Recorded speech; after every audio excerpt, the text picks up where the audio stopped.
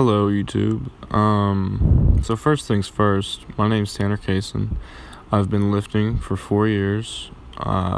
This is what I want to do with my life, fitness, that's all. I want to wake up, lift, eat, and that's it. That's all I gotta do. That's not all I gotta do, but just that mindset of getting big and making a living some way other than going to college necessarily.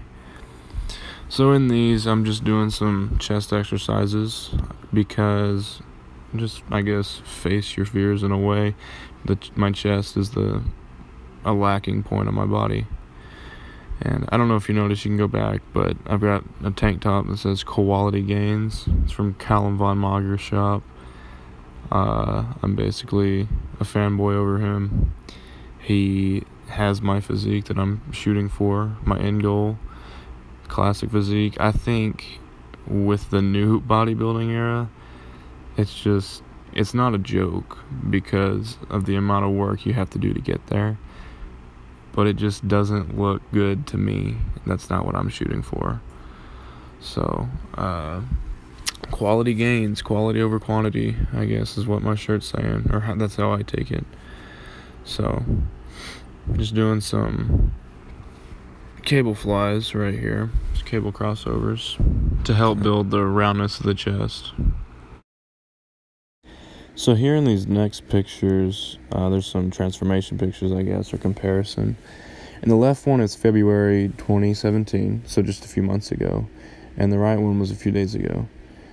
And the biggest difference, I think, between the two biggest difference is exactly what you'd think: diet and working out. I was super chubby in the left one, couldn't get my diet fixed, and now on the right I'm starting to carb cycle, and that's a big old massive confusion, but I'll talk about that another time.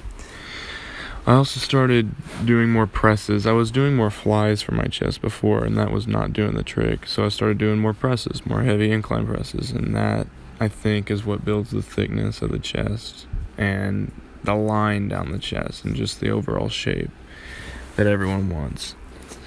And this next pic, the top one, I weighed around 180. I had cut down from 190, and I thought I had something to cut down to, but I really didn't. So after this, it was in May 2016, so it was last year around this time. And this bottom pic is from a few days ago.